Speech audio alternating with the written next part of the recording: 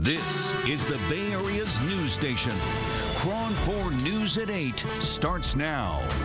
Now at 8. Why the killer? I want my sister back. Raw emotions at San Francisco's Hall of Justice as the accused JewelryMart killer appears in court.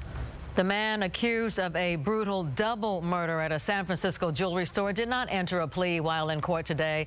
And as KRON 4's Justine Waldman reports tonight, that only added to the grief of the families of the victims. I want to go home. I don't want anything else if I can have home.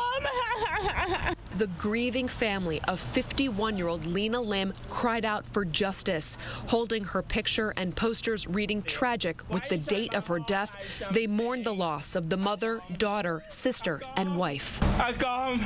It's so helpless. Why that happen? Lim and another woman, 35-year-old Kin Min, were brutally shot and stabbed while working at Victoga in the San Francisco Jewelry Mart. The store's owner barely survived. Before a packed courtroom, the suspect, 23-year-old Barry White of Antioch, sat cuffed and calm. He did not enter a plea.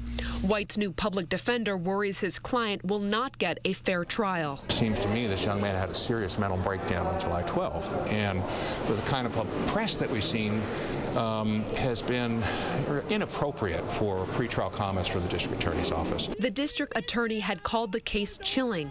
The family of Lim wants her accused murderer to get the toughest sentence possible, some asking for the death penalty. Nothing can replace her. White's arraignment has now been moved to next week. Lim's family tells me this delay is only adding to their anguish. In the newsroom, Justine Waldman, KRON 4 News.